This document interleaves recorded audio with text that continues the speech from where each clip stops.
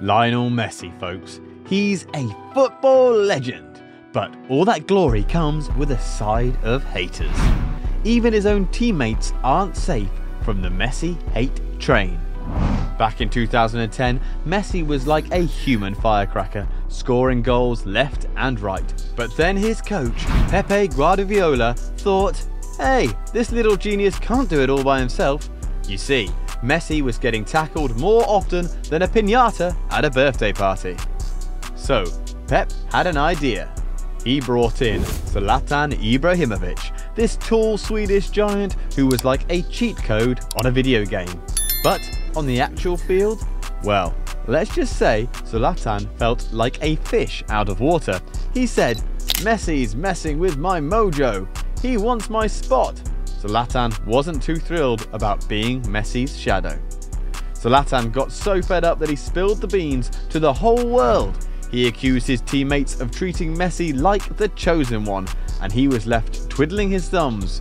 That's when Pep knew he had to choose sides. And soon enough, Zlatan was Milan bound. Now, Messi and Zlatan don't exactly exchange Christmas cards. I mean, have you seen Zlatan?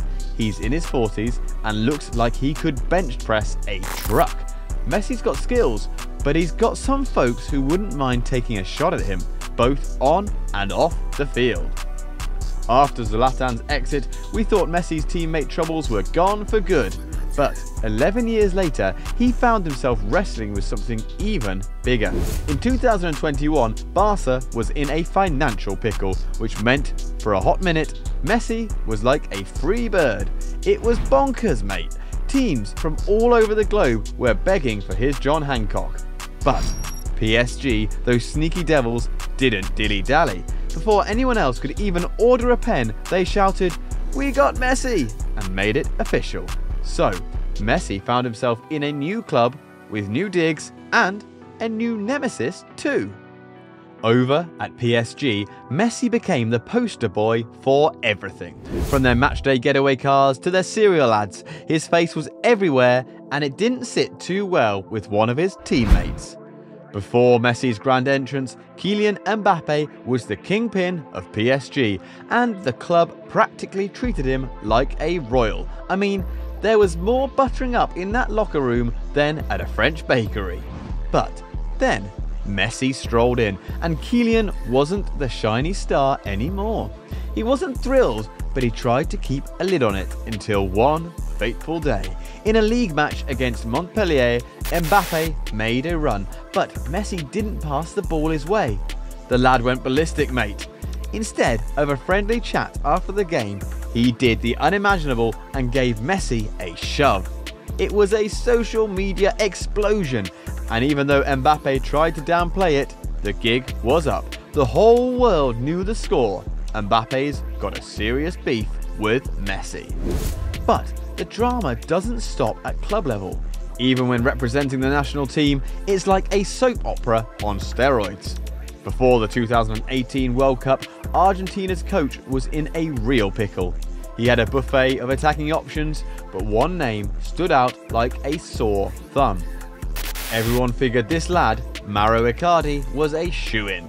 He was scoring goals for fun at Inter Milan, but when the squad announcement came, brace yourself for a shocker. Icardi didn't make the cut.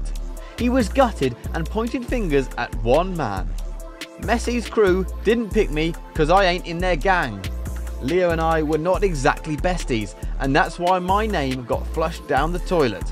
Now, that's a statement with a capital S. Icardi later did a 180 and claimed he and Messi are on chummy terms. But when you've only played 6 times for your national squad in over half a decade, something's fishy. Elsewhere, Messi's been on a striker-hating spree for ages, mate. The 2022 World Cup quarter-final was like a scene from a wrestling ring. Argentina went toe-to-toe with the Netherlands in one of the craziest World Cup matches ever. The score ended 2-2 and Argentina won on penalties, but the match was like a Hollywood blockbuster.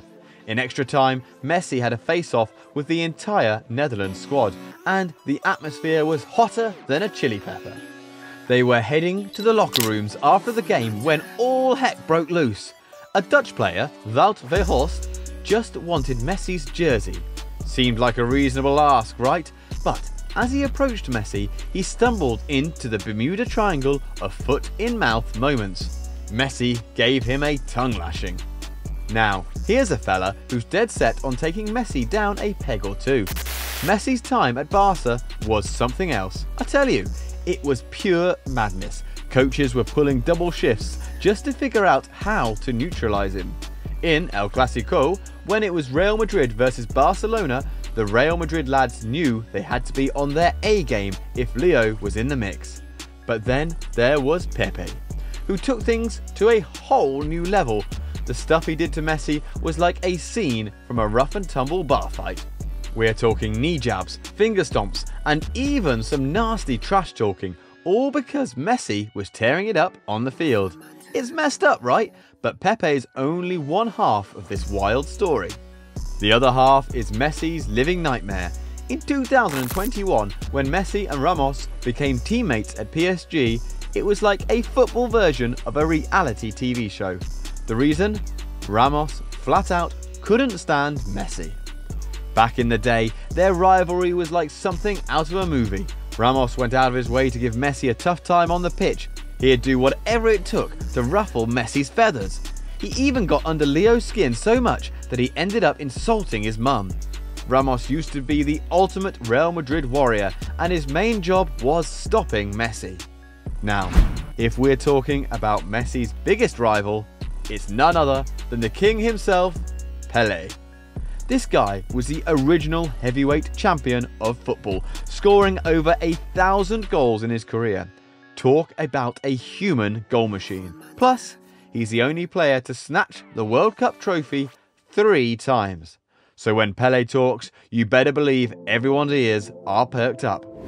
On his 71st birthday, the media gang swung by Pelé's place for a chat. You'd think he'd be all smiles and singing Messi's praises, right? But what unfolded next left the room, and quite frankly, the whole wide world, flabbergasted. It was like a head-on collision of football egos with Messi. But we warn you not to hate us, unlike these players hating Messi. So, if you don't hate us, subscribe to the channel for more updates.